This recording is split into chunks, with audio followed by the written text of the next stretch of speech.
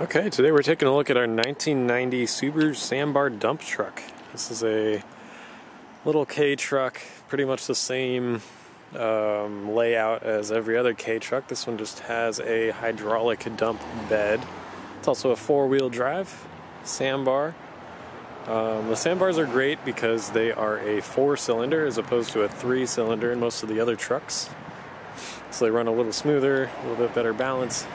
And their rear engine, so weight distribution is really good. So yeah, this one's a 1990. It's a slightly older style with the round headlights, which is cool.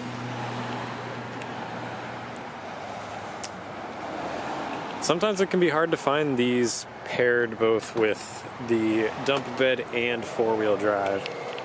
So this one has kind of the best of both worlds. 46,000 kilometers on the odometer. Comes out to around 27,000 miles-ish.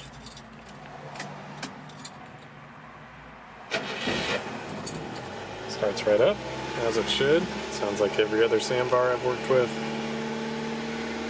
It's a 5-speed manual, and it does have the extra low gear. So, well, 5 and kind of 6, but this gear is sort of useless.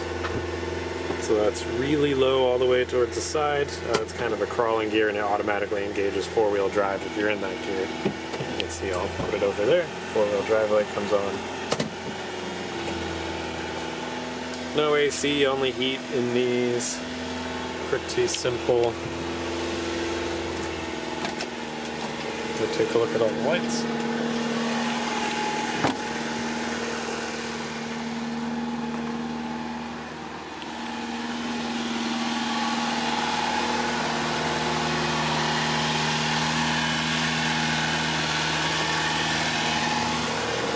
Everything looks good. And then I'll show you the dump bed. Essentially, it's this little button here, up, down, pretty simple.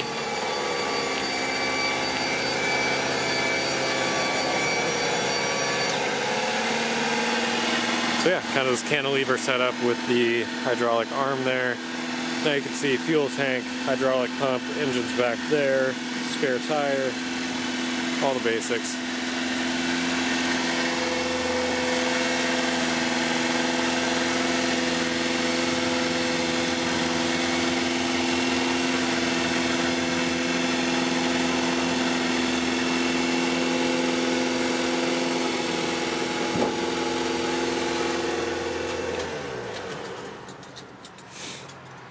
So yeah, that's a pretty cool operation that it has here. And then the rear kind of gate here, you actually have to lift it up slightly to unlatch it, but it will swing out if you open it up. You can see the hinges are up here, so swing out to let your load fall through.